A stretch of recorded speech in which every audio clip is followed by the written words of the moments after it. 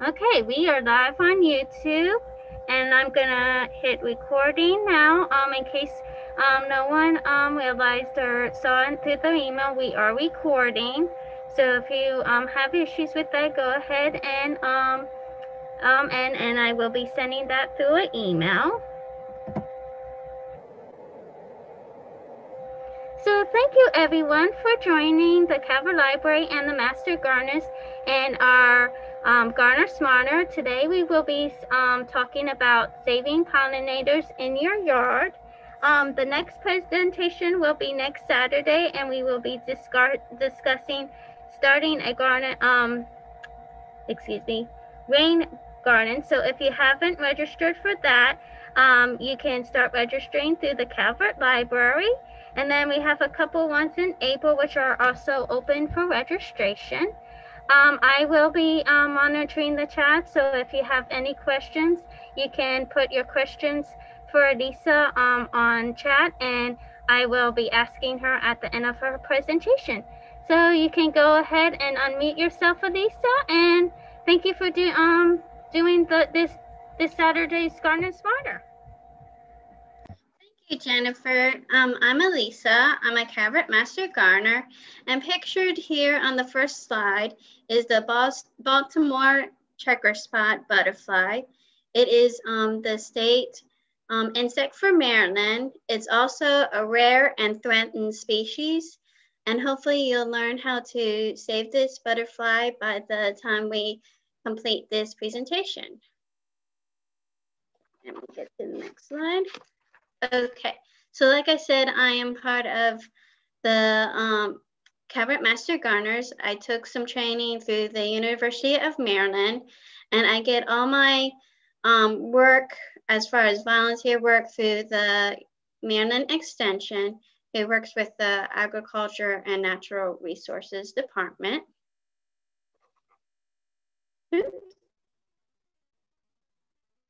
We also do several other programs as Calvert Master Gardeners, AWAS, composting, grow it, eat it, native plants, pollinators, and a few of us have taken the plant clinic training as well. Like Jennifer said, we will be having another presentation next week on rain gardens. It starts again at 10 a.m. and you can register through the Calvert Library. We also will be having a plant sale. It will be for digital, so there should be some information shortly on the Calvert Extension website with details about how the plant sale is going to be run this year. So look to that website as well. Okay, let's get started. Sorry, it's kind of, here we go. Here's the first slide. Oh, and I forgot to mention the Calvert Master Gardener's mission statement. Is to educate our community about safe, effective, and sustainable horticulture practices that build healthy gardens, landscapes, and communities. Okay, so let's go and talk about what is a pollinator. A pollinator is anything that helps carry pollen from the male part of the flower, the stamen, to the female part of the same or another flower, the stigma. The movement of pollen must occur for the plant in order to produce fruits, seeds, and young plants. Some plants are self-pollinating, with others may be fertilized by pollen carried by wind and water. Still other flowers are pollinated by insects and animals, such as bees, wasps, moths, butterflies, birds, flies, and small mammals, including bats. So I've pictured here all the different types of pollinators.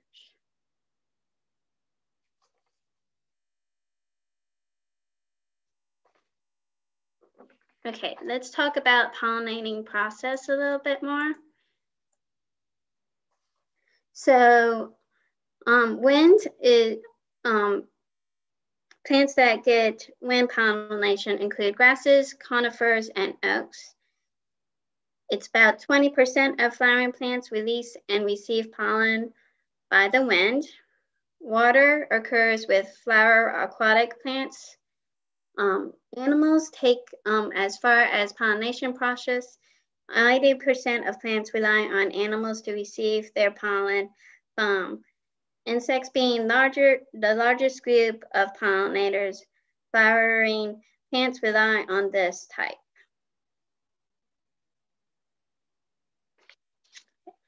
The importance of animal pollination. As pollinators feed they move grain or pollen from flower to flower on the same plant or from flower to flower on different plants. In some cases, pollen is the only food source for the pollinator. Not all eat nectar.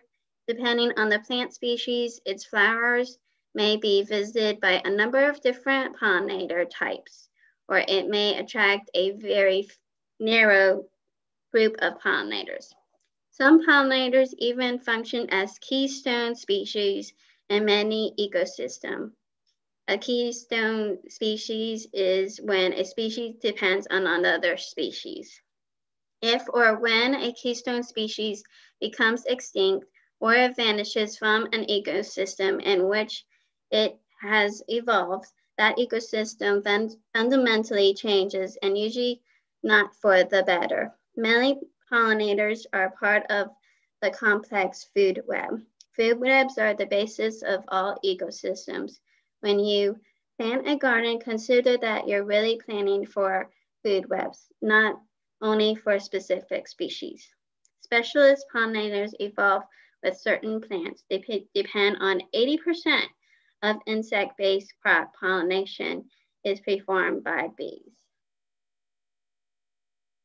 Okay, so all pollinators, whether you're talking about bees, butterflies, other insects, including bats, are at risk. These causes include habitat loss, widespread pesticide use, and climate change. You're probably wondering what you can do. You can plant native flowers, rethink your lawn, plant more flowers, plan for bloom seasons around, skip the hybrid plants. They produce very little pollen for pollinators. Avoid using herbicides or pesticides as they are toxic to bees. Allow spiders and ladybugs to do their job. Create a bee bath. Okay, so we're now on to insecticides and herbicides and why they cause problems for pollinators. More than 1 billion pounds of insecticides are used annually in just the United States. Insecticides are widely used in agriculture, rangelands, woodlands, and other natural areas, waterways, golf courses, residential lawn and gardens, sport fields, along roadsides and on street trees. Studies have shown that more insecticides are used in urban and suburban areas than agricultural areas. 83% of the land in the United States are under private ownership. In the USA, 40 million acres of turf grass, which is the 8 times the size of New Jersey, makes up the #1 irrigation crop, which is basically grass. Insecticide equals kills insects and will and can kill butterflies, moths, and bees if you use where they are fed. The most dangerous type of insecticide is something that's called a neonicotinoid. It's a long word. And I will talk more about that. Okay, so neonicotinoids are systematic chemicals similar in structure and action to nicotine and works by blocking nerve impulses in insects and invertebrates. It is a widely used group of insecticide in the world, employed broadly in the nursery industry and beyond. Geologically, geological surveys find these chemicals in stream samples across the United States. After one single application, neonicotinoids can remain in the soil for months or even years. Residues have been found on woody plants up to 6 years after a single application. Neonicotinoids not only have been found in sprays, but they have been found as an active ingredient on coated seeds, such as on corn, sunflowers, and many other crops and flowers. So this picture just shows how dangerous it is if you spray it, if you have somebody spray your lawn, or if you plant a seed with this coating, it goes into the plant. Then insects feed off the plant and they take it to their hive or living place. They get disoriented. Like I said, that it affects their nerve system. And then it runs off into the streams and makes it very hard for other creatures like fish and frogs to live into those streams. And then it doesn't stop there. It gets into the rainwater, and then the vicious cycle keeps going and going and going.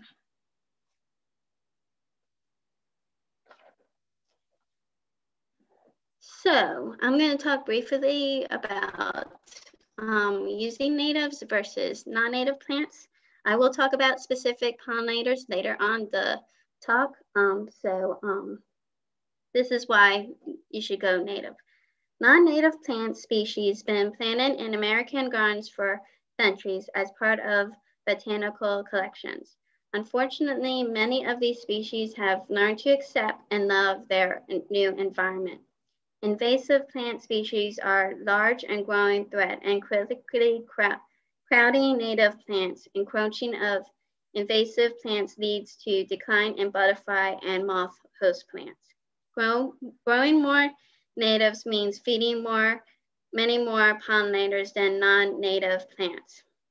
Invasive plants include the wavy leaf basket grass, garlic mustard, Bradford pear, burning bush, butterfly bush, the Chinese and Japanese wisteria, English ivy, Japanese honeysuckle, the Japanese knotweed, multi-flower rose, mile minute vine, Norway maple, and the tree of heaven.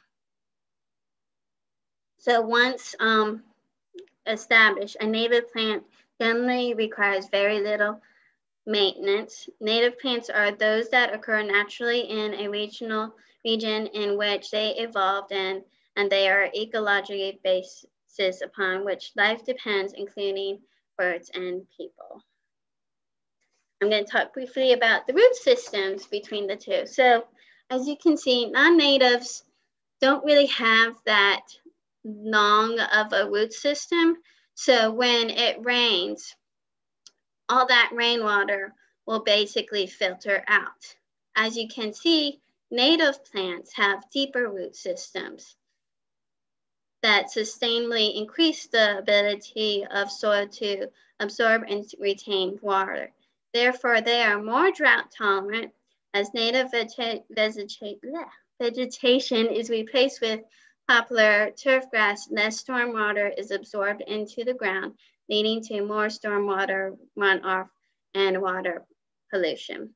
So if you have a spot in your yard that just seems to be flooded every time it rains, it's better off to plant something that is native than non-native, because the native plant will absorb that water and use it when it's needed, especially when we have those heavy drought periods in the summer.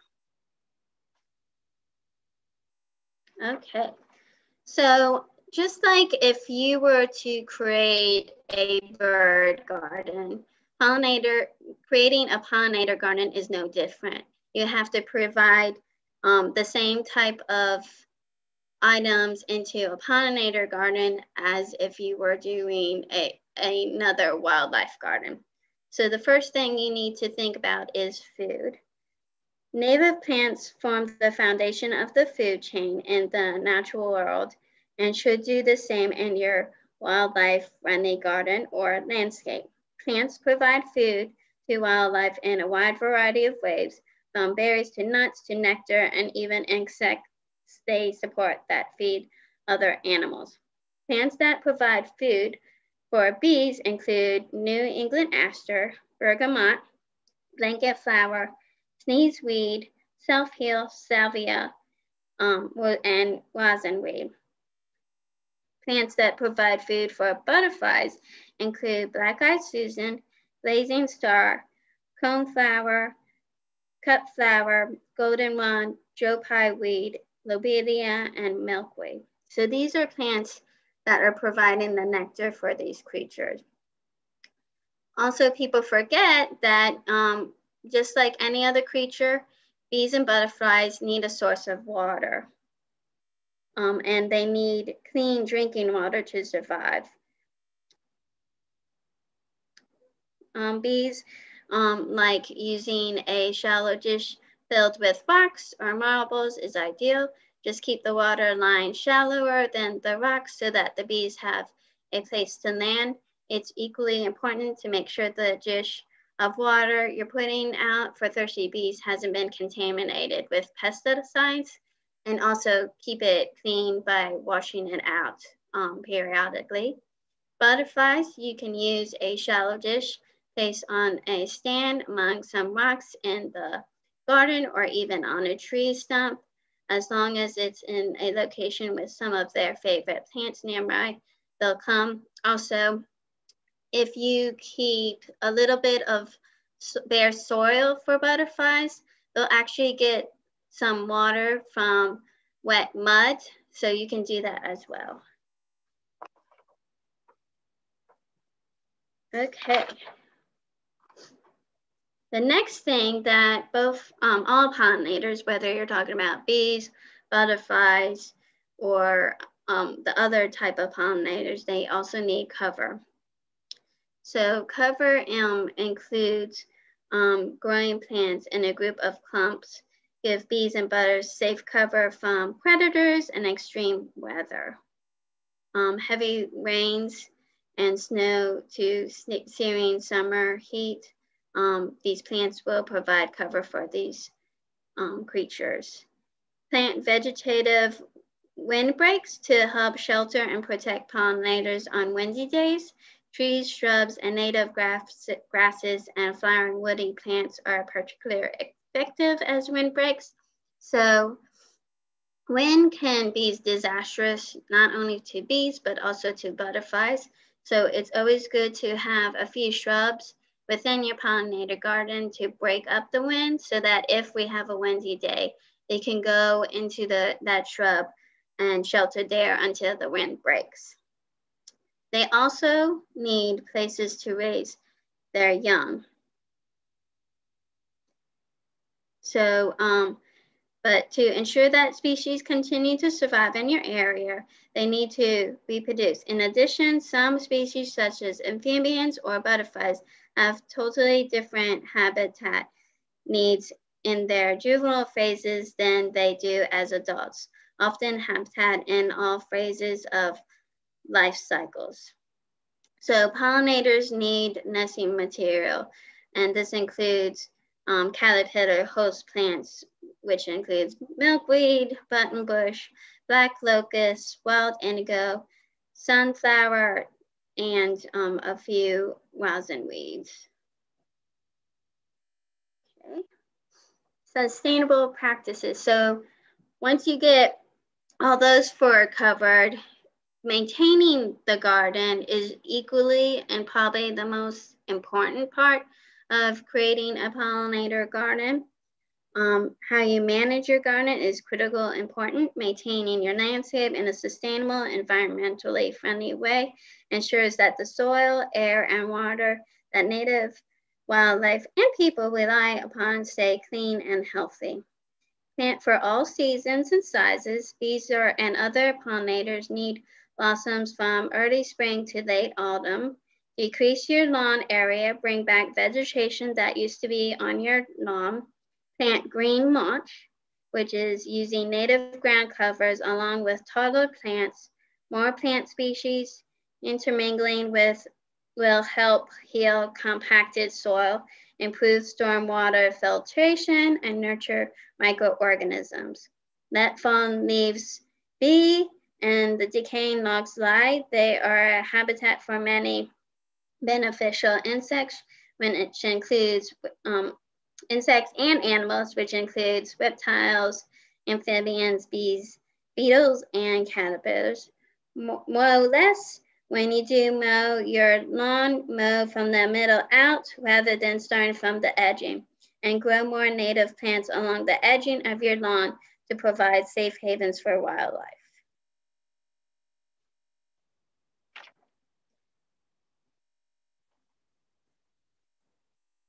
Okay, so basically when you save butterflies, you will save all these creatures from birds to hawks to foxes and squirrels and fish. I'm going to talk about the various varieties of pollinators next. So types of pollinators, typically people think of bees and butterflies, but pollinators also include beetles, moths, flies, wasps, ants, mosquitoes, birds, mammals, and lizards. So bees, most important group of pollination for food crop. Beetles are the largest group of insect pollinators and most ignored. Butterflies often secondary pollinators, but some are very important. Moths usually nocturnal, but some species are active during the day. Flies often be mimics, identified by only one pair of wings. Wasps, less efficient pollinators than bees, specialist wasps on figs and orchids. Ants are also pollinators. They're nectar loving, but not very effective at pollination. Mosquitoes, limited pollinators of certain native orchids. Birds, pollinating birds include hummingbirds, spider hunts, sunbirds, honey creepers, honey eaters, and some parrots. Mammals, pollinating mammals include some species of bats, marsupials, monkeys, lemurs, and rodents. And lizards, pollinating lizards are found mostly on islands. Okay, let's talk about what is a generalist versus a specialist. Generalists such as honeybees and bumblebees can sip nectar from an array of flowering plants, while most pollinators are generalists. Approximately 75% of bee species, some have evolved as specialists and may depend on particular plant species or a small group of plants. The specialists include spring beauty bee. Only collects pollen from two species of plants, the Virginia spring beauty and the Carolina spring beauty. Without spring beauty bee, these two plants may not be able to produce flowers or their berries. Make sure to include plants for both generalists and specialist pollinators in your garden.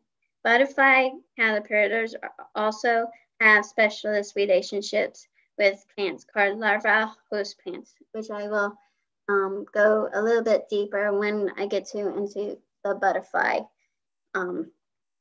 section of my presentation.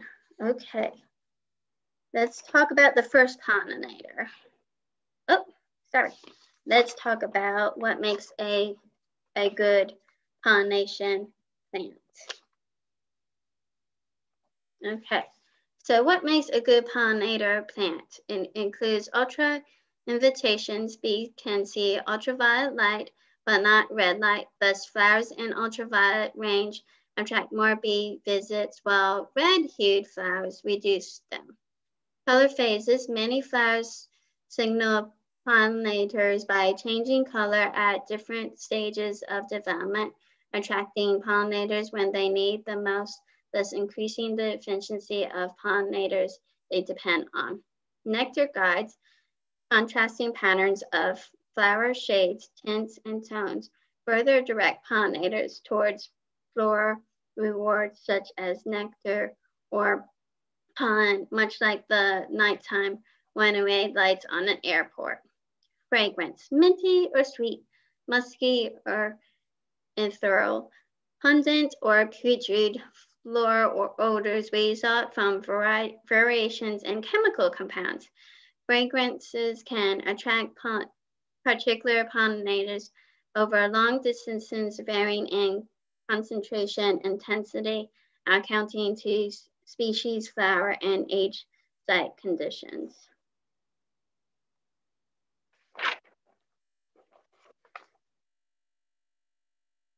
Okay, so let's see. Okay, let's go there.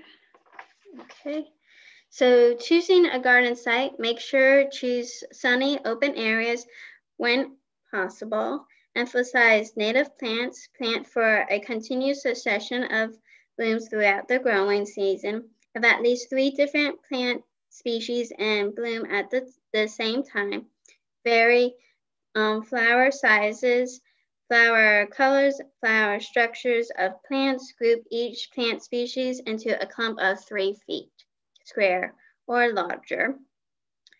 Space plants so they can grow to their maturity so you don't want to grow your plants too close to each other. You want to make sure that they still have space to grow to maturity. Place plants close enough to eliminate large gaps between plants at maturity. Combine plants that have similar growth habitats or habits and are equally so if they're competitive, make sure you grow equally competitive plants with each other. Okay, shown here is the blooming chart. I made it easy for everybody to think about the plants that have very similar blooming times. So in the early spring, which we're right now handling, we're seeing a lot of red maple, pussy willow, witch hazel, serviceberry, and some red buzz should be blooming shortly. Then in the mid-spring is the golden alexander and creeping phlox, spotted geranium, Virginia waterleaf, and wild bleeding hearts. And then later in the season, winterberry, blue wild indigo, spiderwort, canna violet, and black cherry. And then once we get closer to the summer, we're gonna see sundial, lumpines, bearded tongue, smooth hydrangea, and buttonbush. And then in the middle of the summer, maybe close to like June or July, you'll go and see the common milkweed, coneflowers, Joe Pye weed, and wild bergamot.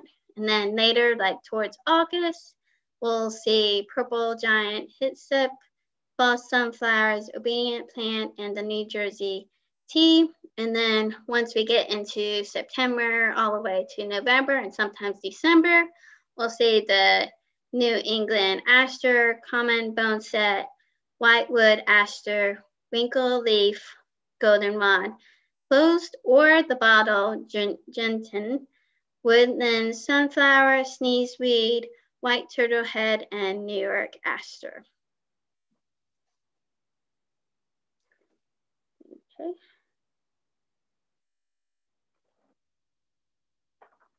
Okay.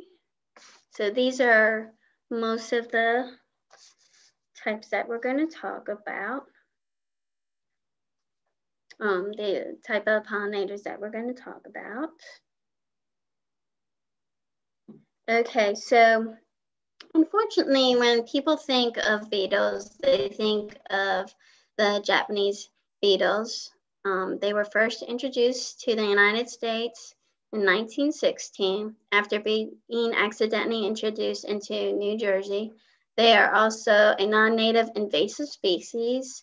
They're so bad because they basically eat everything as adults. They are they're actually love turf grass as baby beetles. So the host plant for the Japanese beetle is actually grass. So the bigger the lawn you have, you're actually inviting Japanese beetles into your yard by having a large space of turf grass, because turf grass is also the Japanese beetle host plant. So the best way to reduce your Japanese beetle population is to limit the amount of your lawn, reduce your lawn. So good beetles include this ground beetle, ladybugs, fireflies, soldier beetle, and tiger beetles. So beetles are the most diverse insect order with more than 350,000 species, 24,000 in North America alone. Ground beetles being one of the most common species. There are over 2,000 species of ground beetles in North America alone. Both adult and larvae ground beetles consume mites, snails, slugs, caterpillars, earwigs, cutworms, vine borers, aphids, and lots of other insects. Each beetle can eat more than its own body weight in prey insects every night. So the ground beetle to the left is a good insect to have in your garden. They are also one of the least insect species gardeners rarely garner for. To help attract ground beetles, you should provide two things: cover and water. Provide cover by sending out stones or bricks for the ground beetle to hide under during the day. They also like to hide under mulch. Grounded up leaves will also do. Okay, so beetles are known as the guardians of the garden, and the type of plants that they are more inclined to like are plants that are often dull, white, or green. The structure of the plant is often bowl-shaped, and the aroma of the plant is strong, fruity, or fetid, and usually the nectar is present in the plant, and there's a lot of pollen. So they like plants with a lot of pollen. Some of the plants that beetles are attracted to include native onion and garlic, jack in the pulpit, goat's beard, milkweeds, pawpaws, sweet shrubs, spice bushes, magnolias, crab apples, water lilies, goldenrods, spireas, and meadowsweets and asters. They're also attracted to coreopsis, dill and fennel, yarrow, parsley, and cosmos. Okay, so we're gonna go to everybody's favorite pollinator, which is bees.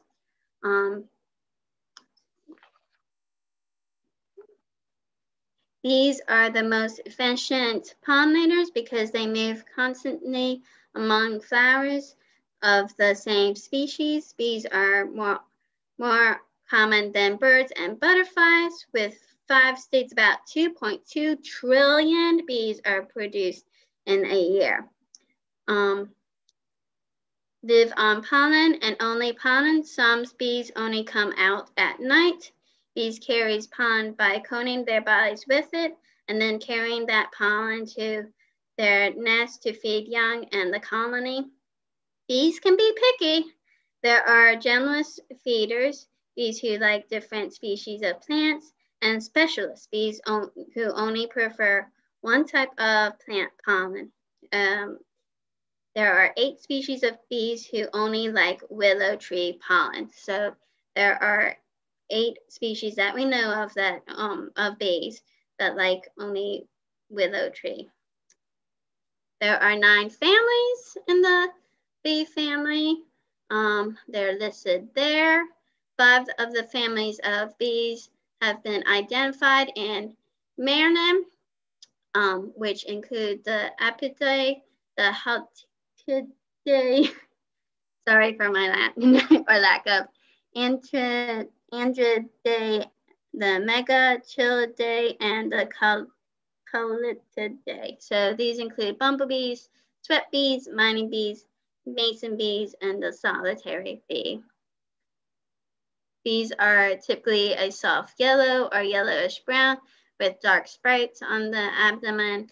The stripes are a warning to the predator that this insect will sting to defend itself or its home. Bees drink their food through a tube-like tongue. And like I said, there's 20,000 species found in every continent except Antarctica. Okay. Let's see. What's next? Okay. So these are some of the rare species in Maryland. There's over 450 species of bees that have been documented. Like I said, in Maryland, 70% of native bee nest in the ground. Almost all are solitary.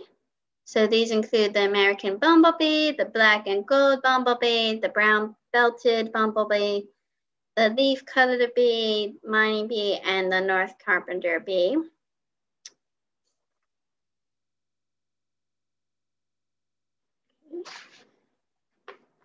Okay, bumblebees are endangered. According to the Exist Societies, there are 7 species of bumblebees now on the endangered list. The lusty patch bumblebee species has an overall decline of 87% since the late 90s. There are approximately 265 species of bumblebees in the world. They nest underground. Over 10 species of bumblebees are found in Maryland. These include the lusty patch bumblebee, the Franklin bumblebee, the western bumblebee, the yellow-banded bumblebee, the obscure bumblebee, the crouch bumblebee, yellow bumblebee, southern plain bumblebee, the Morrison bumblebee, American bumblebee, and the variable cuckoo bumblebee. So we have all 7 of these in Maryland. Okay, most people get confused between the bumblebee versus the carpenter bee. So here's how to tell. The bumblebee nests underground and have been known to nest in used chickadee and mouse nests. Animals will leave the nest because they remember the sting. They're high social and live individual cells within a colony. Both male and female bees will sting if you provoke, and in order to protect their colony. So they're a little bit bigger. They're like a big bee. They kind of big and round bodies versus the carpenter bee. It nests in softwood, conifers, pines, firs, and spruces. And are not social insects. They look like a bumblebee. Males are unable to sting, but females will sting if provoked. And they're a little bit smaller than a bumblebee if you compare the 2 pictures. And their body shapes are a little different. Honeybees.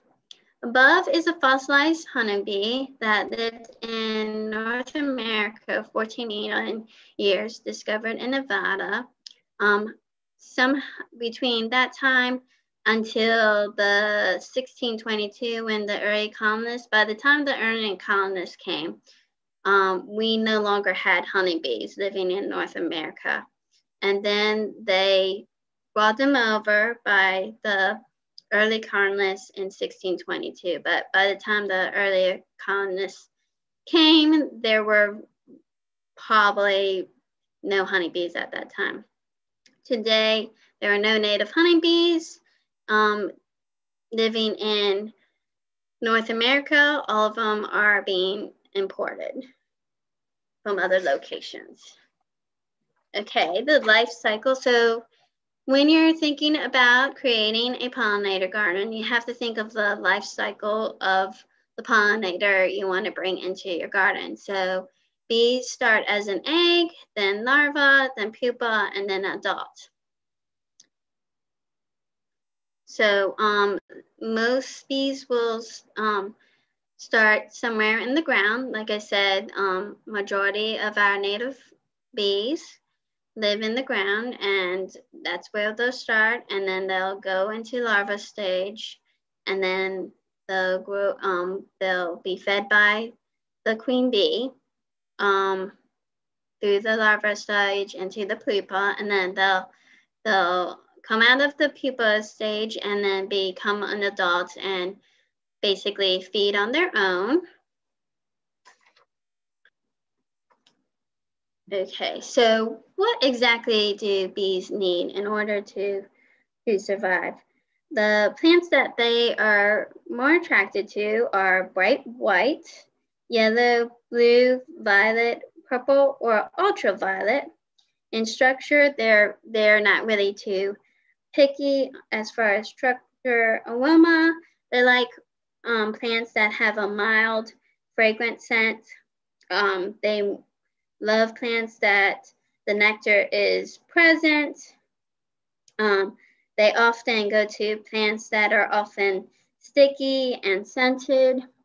So our native bees, they pollinate things like the giant hyssop, native onion, milkweed, wild indigo, prairie clovers, sunflowers, blazing star, lupines, bee balm or bergamot, bearded tongues, goldenrod, and asters. And our honeybees that we import, they are attracted to anise hyssop, fireweed, coneflower, Joe pie weed, sunflower, sumacs, goldenrods, asters, ironweeds, and clover roots. Let's see. I also have a list of what our wasp population tends to pollinate. So remember, some of our plants do get pollinated by wasps. So they include milkweed, common boneset, sunflowers, false sunflower, mountain mint, goldenrods, asters, and alexanders. So some of the favorites of most bees include blue false indigo, Russian sage, rosinweed, purple coneflower, and buttonbush. So provide both food and water sources and choose plants that are hardy, native, and low maintenance varieties. Mix annual, perennials, and shrubs that bloom in succession so that nectar and pollen will be available throughout the growing season. Early spring plants that bloom include snowdrops, will give bees a source of food early on, whereas New York ironweed and goldenrod will provide nectar later in the fall. And it's always important that you have plants that are early bloomers, because what happens is the queen bee of the bumblebee will come out of the ground, and she will be one of the first bees you see because she is looking around for a spot to create her new hive, and she will spend most of the spring getting a nest started and basically producing her bees, and then those bees, she'll feed them, and some of the worker bees will come out, and then they'll start the whole process feeding the little colony, because bumblebees is one of the few that will have a little colony in the ground. Because when we think of bees, we only think of honeybees having a colony, but there are other bees that have little colonies, and some that will just produce and then give them enough pollen to survive at all stages, and then those bees will come out and basically pollinate from flower to flower as well. Let's go on to everybody's favorite, which is the butterfly.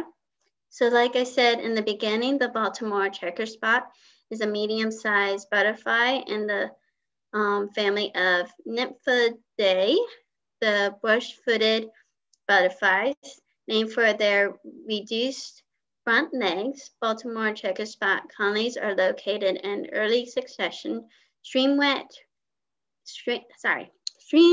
wet meadows with few trees and shrubs. Caterpillars love the white turtle head as adults and are attracted to milkweed, dogbane, mountain mint, and wild blackberry.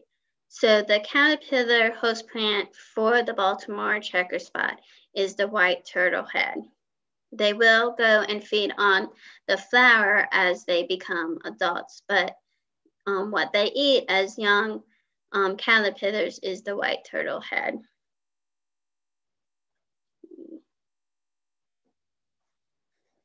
Butterflies, they are maybe at the bottom of the food chain, but they are an important part of the ecosystem or web of life.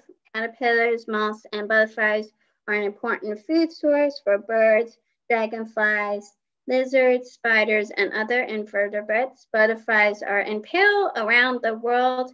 800 species in the United States, and 17% of them are at risk of extinction.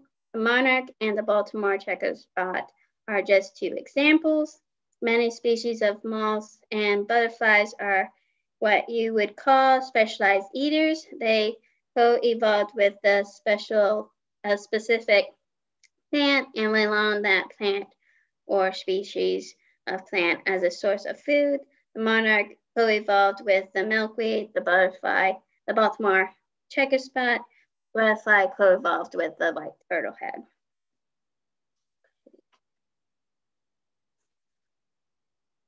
Let's see. And then pictured below are just a few samples of butterflies and skippers that you'll find here in Maryland. It includes, so I'm going to go left to right. So it includes the spice bush swallowtail, the zebra swallowtail, the beautiful red spotted purple, the painted lady, and the eastern swallowtail. So we have over 150 species of butterflies and skippers here in Maryland. So like the bees, butterflies have their own life cycle. So an adult butterfly will, female butterfly will lay her egg on a leaf of the host plant, and that egg will sit there until it grows up to be a caterpillar.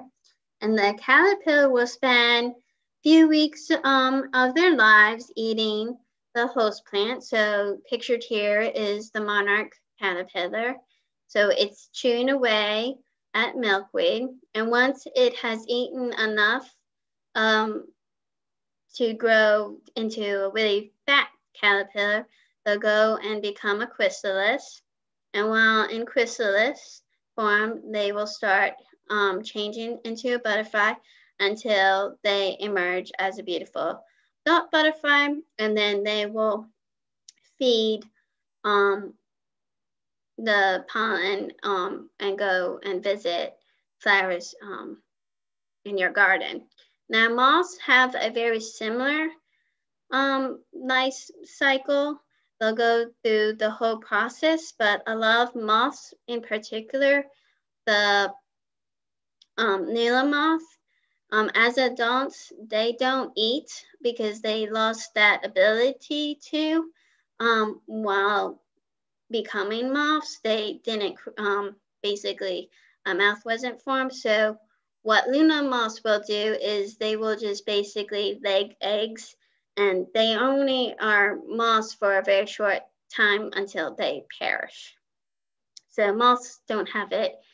A lot of moths don't have a very long adult stage. They have a much greater caterpillar stage than moth stage. Okay, so what do exactly caterpillars eat? Many caterpillars are specialists, so they only eat one type of food. So our spice bush swallowtail likes sassafras and spice bushes. The zebra swallowtail likes pawpaws. The beautiful red-spotted purple likes cherries and willows. The monarch, of course, likes milkweed. The painted lady enjoys pearly evening nesting, thistle, and mallows. The eastern tiger swallowtail likes wild cherry, black cherry, sweet bay, magnolia, basswood, tulip tree, birch, ash, cottonwood, mountain ash, poplar, and willow. The frosted elfin is likes blue frost, indigo, and lime pine. So these are just a few of our specialist butterflies. We have a lot more specialist butterflies who live in Maryland, but these are just a few of them. Okay. Okay. So there are a few plants I'd like to call as the superfood. Milkweed is a superfood because it supports not only monarchs but 11 other species of butterflies and moths. Coneflowers and the rudbeckia support the pearl crescent, silvery checker spot, the wavy line emerald, and 12 other species of butterflies and moths. But the button bush, which is pictured on the top right, supports the Promethea moth, the hydrangea sphinx, the saddleback caterpillar, and 18 other species of butterflies and moths. So the buttonbush supports 18 other species of butterflies and moths. Joe Pye weed, which is on the bottom, supports 3 dozen species of butterflies and moths. So if you don't have Joe Pye weed in your yard right now, that's a good one to add this year. Willows support mourning cloaks, victory, and IO moths. The tulip tree, sweet bay, magnolia, and black cherry trees all support the tiger swallowtails.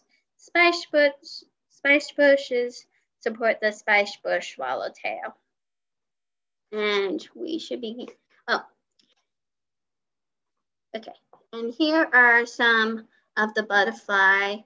So we just briefly talked about what caterpillars, which is the caterpillar stage of the butterfly. Now as adults, they like plants that are usually bright, often red, orange, yellow, or purple. Structurally, they often like a wide landing pad because they need a big place to fly and then land onto. The Roma, they're not very keen into really aromatic plants. They like a slight aromatic, so nothing too pungent, I guess. Usually there is nectar present.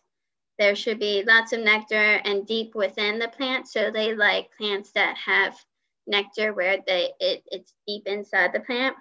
And as far as pollen, they're not too concerned about that.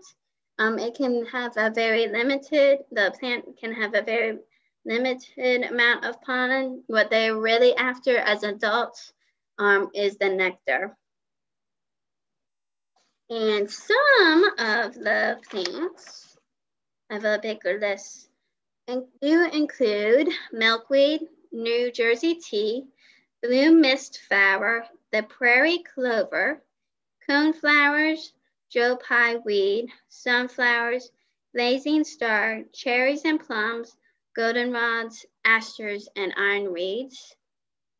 Also, some that I would also include would include the blazing star, cardinal flower, butterfly weed, purple coneflower, and the New England aster. Also, make sure to include a sunken bath, shallow saucer filled with wet pebbles or sand. Like I said, give them a little bit of dirt that gets wet, and butterflies will get their water source from wet mud.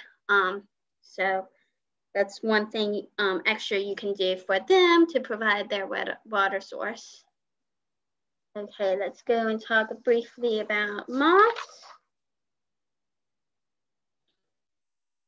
Okay.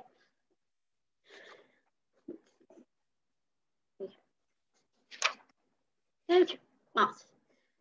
Some moth caterpillars are considered pests, yet adult moths have a crucial place in the natural food chain.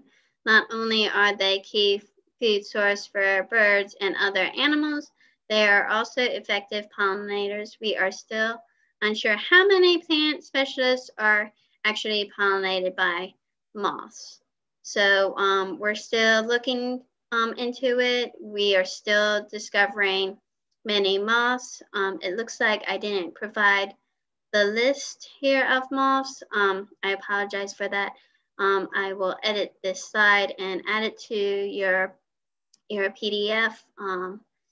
So for some reason this wasn't saved. Okay, so we will continue. So the type of moths include, as far as their plants, the flowers that they like are often pale white or pink, dull red or purple. Structurally, they like ones that are clustered so that, again, they have landing platform. The aroma should be strong and sweet at night.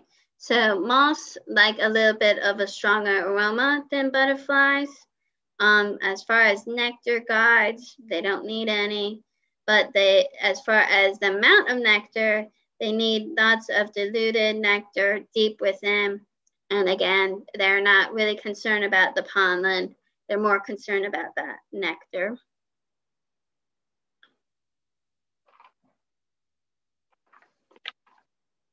Okay, and let's get to the moth plants. So plants that are pollinated that we know of by moths include milkweed, morning glory, blazing star, bee balms and bergamot, evening primrose, mock oranges, phloxes, cherries and plums, sages, catchflies, goldenrods, and yuccas.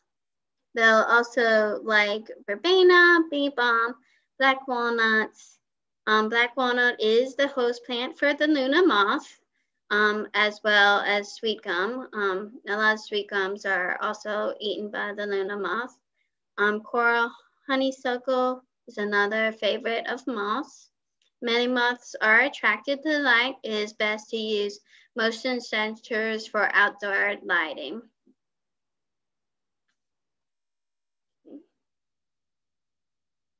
Okay, a lot of people don't realize, but many plants are pollinated by flies as well.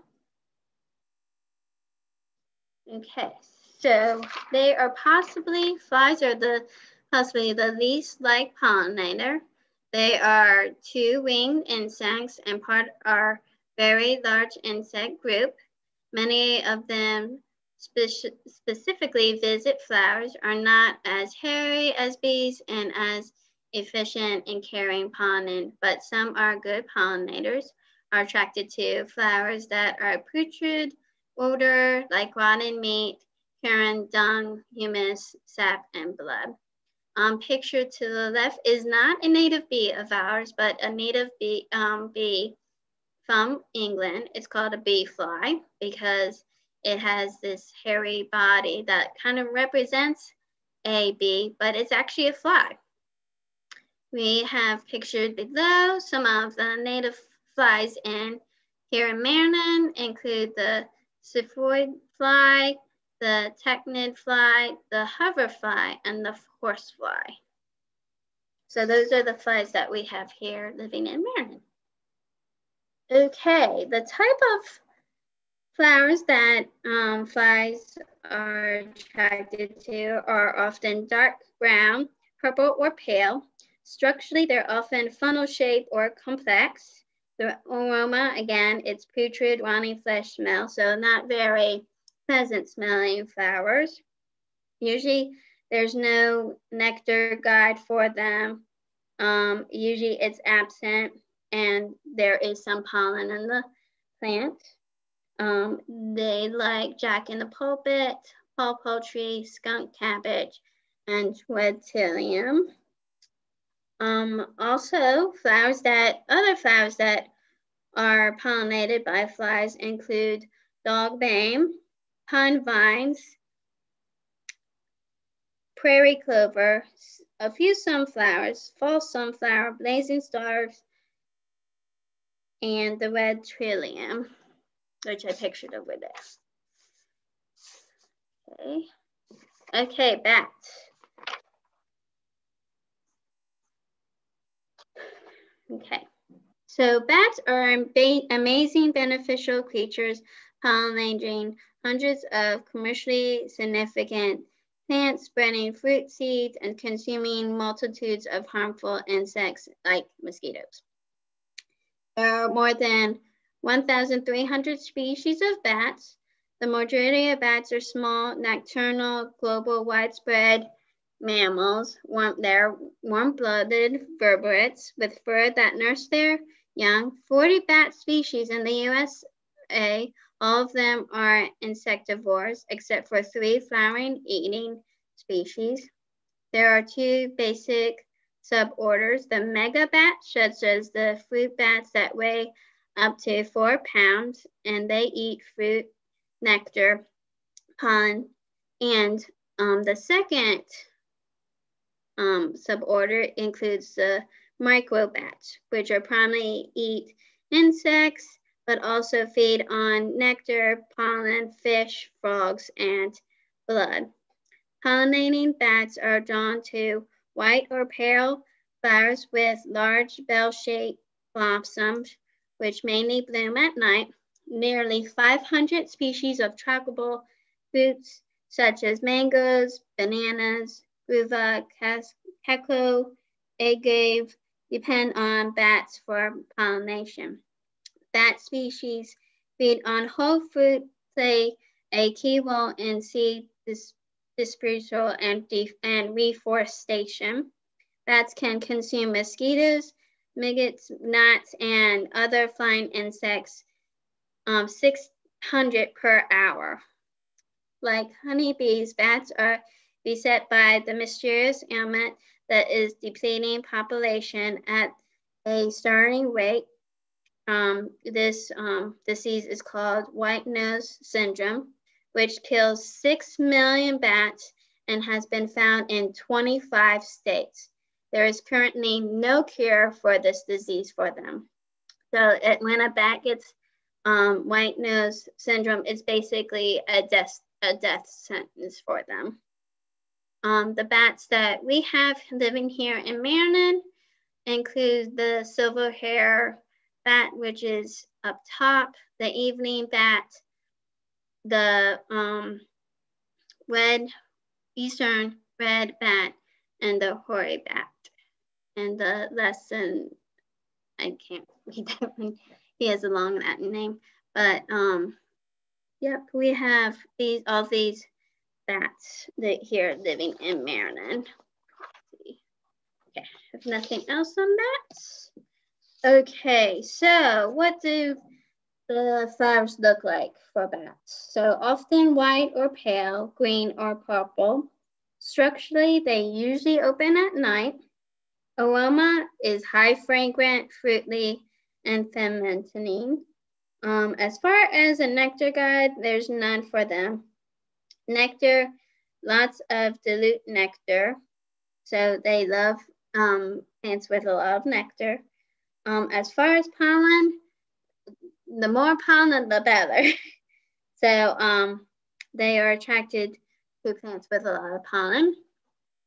And let's see if I have a list.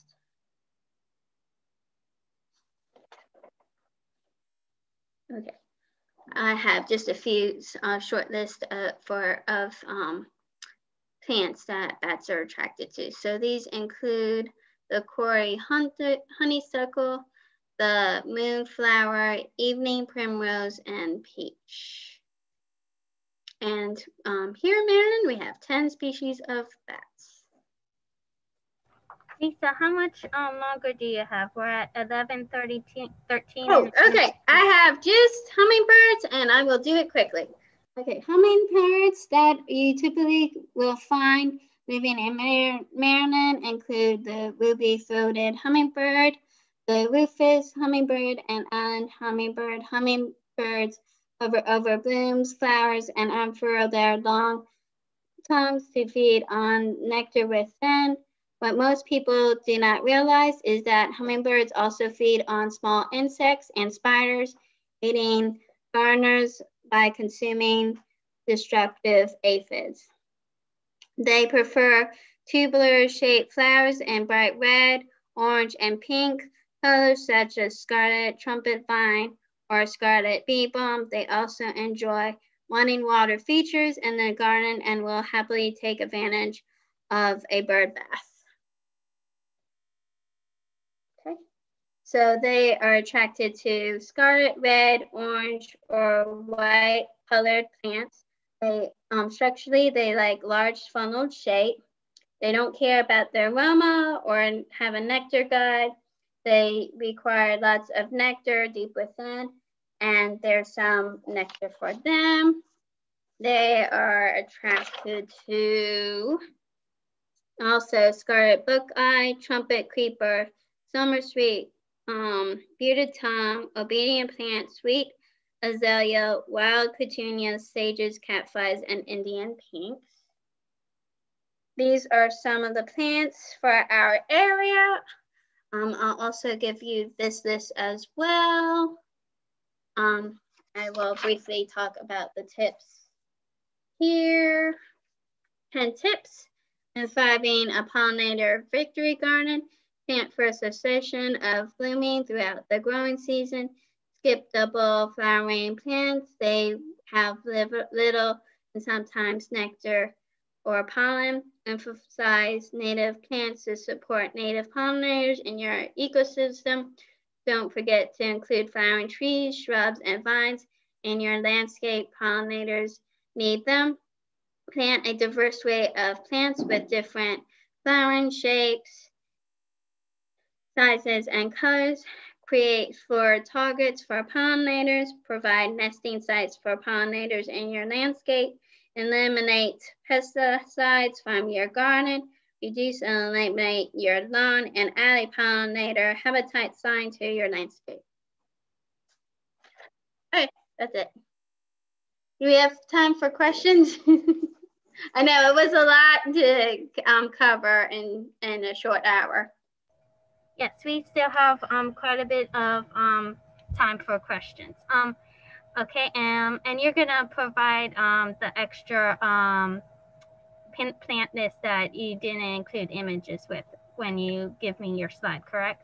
Yes, I will provide all that information, extra information, and add anything that was missing when I converted my my Microsoft Office slide to a slide, a Google slide. For whatever reason, that information was deleted, and I wasn't aware of it. Okay, not a problem. Okay, so I'm gonna review the Q&A questions first, and then I'll go on to chat. So one person asked about providing a native plant list, and in case you didn't notice, I did provide a link through the nativeplantcenter.net. It's also a book form that you can borrow through the Calvert Library, and if there is a plant in that nativeplantcenter.net list that you want, a good location or a source to buy these plants are through ChesapeakeNatives.org. We are not trying to promote them, but they are a great organization to know about in our area. Someone also asked about green mulch landscapes. They specifically wanted pictures, but if you want to understand how to use your grass clippings and your leaves as a green mulch, the Maryland Extension has a good source for mulching. So if you visit extension.umd.edu and type mulching, it'll provide you with that. So Lisa doesn't have to give you too much information on that. Just visit that site. Did you want to say anything about I just that? wanted to add, I think they were asking when I was referring to green mulch to ground covers. Mm-hmm. So ground covers would include like creeping phlox, what else? Mountain mint, things that you could grow underneath the taller plants. I Okay, think gotcha. that's what they were talking about. I will provide a list of green mulch plants to give to you all that will benefit pollinators as well. So I think that's what they were referring to was Okay, gotcha. the green mulch, which is actually planting lower ground covers so that when it rains, you don't have any ground showing. Okay, any soil, dirt. Yeah, any soil, so that any water doesn't get escaped. Okay, gotcha. I think that's And what they were referring to. okay, and then someone noticed when you had the list of butterfly plants that they were perennials. Is that the case that most of the plants that butterflies are attracted to are in the perennial family? And That is correct. A lot of when I was doing my research for the plants, they prefer perennials because they know it's going to be in the same spot year after year. And they will typically lay their eggs, whether it's a moth or a um, butterfly, within the same spot that they grew up in. So if you have a big bundle of, like, say, milkweed, the you're gonna notice that more and more monarchs are going to go and leave their offspring at that patch because they know where it is. They have that instinct that this is a safe place to raise my young, and that's the goal when you're developing any kind of wildlife habitat or garden, is in future generations they'll know where to go because it's safe for them. So yeah, I mean, yeah, yeah. okay, and then another person, so that you mentioned sunflowers and that she was concerned that some sunflowers are coated in neotides. Yes. So, can you talk about trying to buy seeds that are not GMOs and Oh, um, how to find those varieties or okay. what seeds that you would suggest? Okay, so so when buying seeds, the best way, I mean, the worst way is unfortunately right now Walmart is selling a whole bunch of seed, and I can't 100% guarantee that none of those will have any of those chemicals. So if you have a big concern as far as seeds getting coated with that, I would go to organic seed producers. So these include Seed Savers, it includes rare seeds. I will also include that in my handout as well of where to get your seeds. These are companies that I recommend anybody because I've gotten seeds from them for years, and they're known to many gardeners as being organic gardeners. So they won't use any of that sprays. They won't do anything to the seed. It's just pure seed. So I'll give you that list too.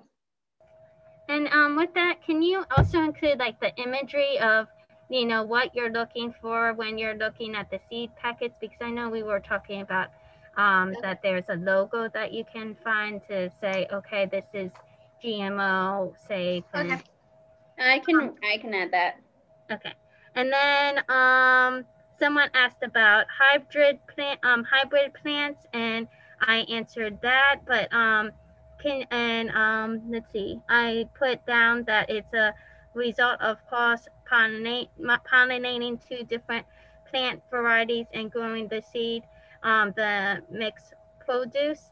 Most of the time, you can tell of a hybrid seed is because you can't use them in the following year. And a lot of hybrids that you will find is in vegetables, and the example was Better Boy. Do you have anything else to add to that, Elisa? You kind of have to be careful. There are some flowers that are hybrids. So I believe there's like a hybrid of a zinnia, but usually it will go and tell you on the seed packet that you're looking at a hybrid. It will be clearly labeled that this is a hybrid.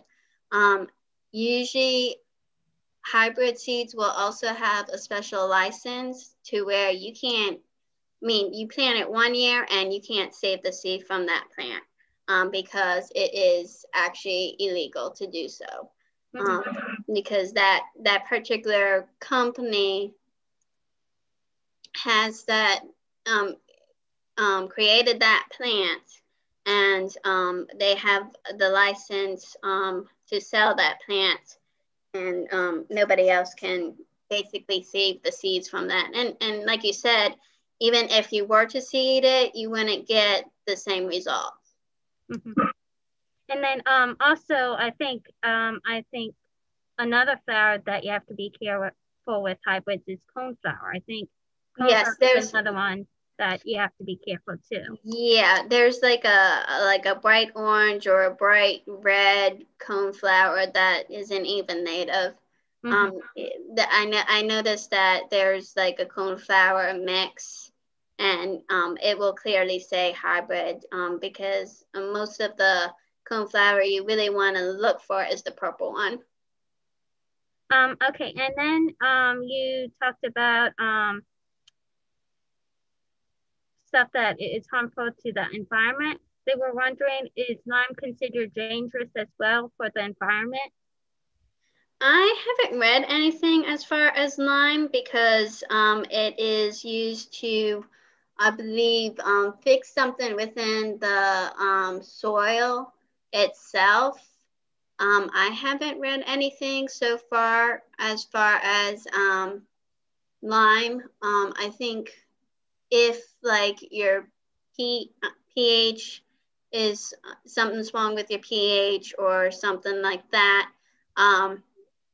just read the label on everything you put into the soil. But my recommendation is if you're really concerned with the makeup of your soil, or if it's too clay or too sandy, always put organic material back into your soil to fix it. It's usually, and I also included a resource about lime, and that it's, as far as the resources I found, was that it's not toxic, and like you said, it's mainly poorly to help with your pH and acidic of the soil. Yep. Let's see. Do you have alternatives to neonicotinoids that are environmentally safe? There's, I mean, as far as neonicotinoids, there's nothing that's safe. Okay. if you're gonna spray it. If it's a spray, it's not safe. It's better like if you have mosquitoes, it's always go with the alternative plant something that mosquitoes hate. So that includes lavender, includes rosemary. Anything minty will keep mosquitoes at bay. So what I like to do is I like to plant a mint or something in a pot, put it by my door so that in the summer I don't have to worry about mosquitoes coming into my house because um, something like a mint will deter them from coming anywhere near the doorway. Same thing with ticks. Find out what ticks are attracted to, and if they're attracted to a certain type of plant, find something that will basically take them away rather than spraying. The one thing is, once you spray for mosquitoes, it's in your soil, it's in your plants for years. It's not just you spray it once and it's gone. It's there for a long time. Well, and you have the danger of adding it to your water too. Exactly. And if you're by a water source, all once you spray it, it goes right into those streams and estuaries. Okay, and then you said something about mowing by the center versus the edging. Can you elaborate more on that? They didn't understand why that is important. Okay, so I read that in the Humane Gardener book by Nancy Lawson, and it was one of her Humane Gardener uh, suggestions. And the reason why she said to start from the middle rather than the edging is any insect that is feeding, like say you have a bunch of, I don't know, wild weed that's blooming, and you start on the edging and there's some in the middle. Well, if you start in the middle, it gives them a chance to first fly, and then they're gonna go from the middle outwards. Whereas if you start in from outwards and in, there's no way for them to escape. They're basically you're basically creating a island of unmowed grass right in the middle because you're starting from the edging, and then think of your lawn as a big island, and it's square. Say it's square. So you start from the edging, and you're making that island smaller and smaller and smaller. Versus if you start in the middle, you make that island bigger because you started in the middle. And by the time you hit to the end, they're in what I call the safe zone, which is the edging. So I think that's what she was talking about. And this is mainly if you go around. Yeah. Okay, gotcha. Okay, let me see. Someone asked about persimmon trees that are native in Maryland, which I did include that DNR suggested. So I will include all of these links and answers to these questions when I send everybody the attachment. I gave the link of that native persimmon. And that source. And then it said, besides reducing your lawn size, how is there any other way to reduce the Japanese beetles? Um, if you have something like you grow roses, you can use plants that deter them. So I've noticed that things like chives and catnip, and I think it's the big ones are chives and catnip, will deter the Japanese beetles from feeding off. I've done that for the past 2 years around some roses, and there's very few. They'll get them when they'll be around. The Japanese beetle will be around before those plants start growing, but there won't be as big of a bite once those plants are at their peak. And as long as you have something that deters them from eating anything that you don't want them eating, that's all you can do. Another thing I've seen people pick at the Japanese beetles or any pests and just put them in a jar filled with water and liquid soap and just kill them. That's all you can really do. Can you go back to the side that you listed the hummingbird flowers that they like?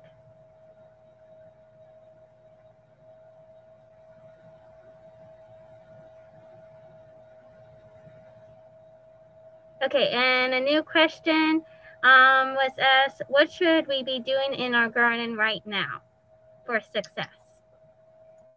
For what? What should we be doing for our garden right now to have a successful growing season?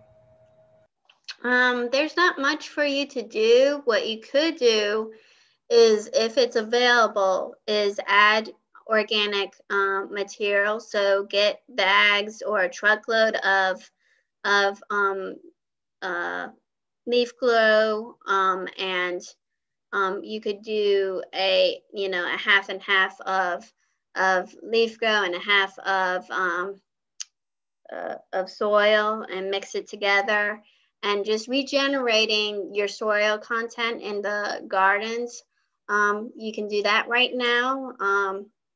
You can also start a new garden right now by simply getting it ready by killing the grass. You can kill the grass by just putting some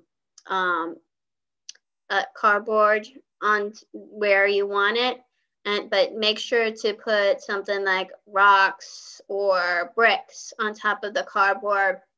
And then once you start seeing the bees and butterflies, the first time you mow your lawn, rather than just letting the grass just collect it and put it where you put that cardboard right on top, and then put some leaf grow, and that's how you can start your garden. So you can do a few things right now. I wouldn't start cleaning, or if you still have leaves, I want to do that until you start noticing a lot of bees coming out. The bees are basically indicate when we can start doing our yard cleanup and etc. Because once we know that, okay, it's safe for us to mow or ground up the leaves, because a lot of insects like bees and butterflies and beetles use the leaf litter that we have right now down as a safe place to hibernate and sleep. But right now, I haven't seen any bees. So they're still sleeping. So we want to wait to do any of that until we notice a little bit more activity. But you can go and start ordering leaf grow and adding stuff to your garden beds, because I'm sure like mine need a lot of work as far as bringing in more organic material. So that's what I would first do. Probably right, and probably right now it's not a good time to really start one. Really, once you have the resources and you can start grounding your leaves and stuff, that's the best time to really be doing that. Lasagna. And planning. I mean, right now is planning and finding out, okay, what plants do I have space for? So if you're looking into creating a pollinator garden, the best thing is figuring out, okay, what shrub do I want, what perennials I want, and create a list so that when they become available, you're able to purchase them. But like I said, the only thing you can do right now is prep your your garden by adding more organic material. And someone also suggested also start your seeds indoors as well. Yep, you can do that too. Especially if you have seeds, you can start those right now. And most natives need some form of stratification. Correct? Exactly. Yes. Right now, it's probably too late to start them outside. So if you have a package of native seeds that have not been put in the refrigerator, I would put them in the refrigerator today. They need up to 30 to 50 days in order to stratify. So those seeds that you put in the refrigerator right now won't be ready until probably May or June to actually sow in the ground. As well as hyssop and lavender are some of the herbs that also need a little stratification, only 4 weeks to in the refrigerator as well. Does anybody else have any questions, comments before we end this session?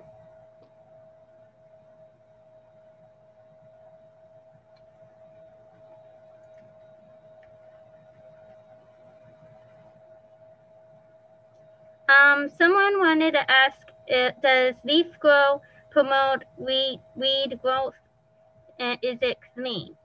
Um, did you want to answer that, Elisa? It all depends on where you get it, really. So typically, if your source is really good and they the leaves were able to be grounded up correctly, there shouldn't be any weeds that get promoted in the leaf grow. It all depends on your resource. Like any other compost, you have to make sure that it gets really hot in order for any seeds, whether it's a vegetable seed, whether it's a weed seed, to actually die. So if you have to make sure that where you get your leaf grow or compost is a good source. Just like your topsoil, you can get weeds from topsoil, so you have to make sure wherever you're getting your topsoil or your compost from that they're a good source. Okay, I see someone's hand, so let me let them talk. Mimi, did you have something to say?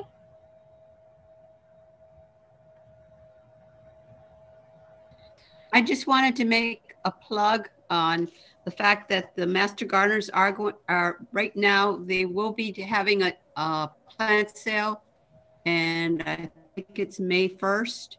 And some of the plants that Elisa has talked about, specifically the cardinal flower and the bee balm, I know for a fact that they will be having those items as for sale. Okay, thank you. And it's an online sale though. So I'm sure that in Facebook, Jennifer and Elisa will post, the link, and it also will be under the Calvert County Master Gardener Extension website. And I believe the Calvert Library also has it on their events page, so I'll make sure that it gets added to once it becomes available. Thank you. Does anybody else have any comments, questions before we end this session? I want to thank everybody so much for um, participating today in this Garner Smarter. The next one is the 27th on rain gardens, and then our April ones are include gardening in a climate change. And then April 10th, we have a companion planting. And then another one, especially if you wondered about reducing your lawn, they're going to be talking about weeds and ground covers on April 24th. If no one else has any questions, I guess we'll end this program. Thank you for joining us today.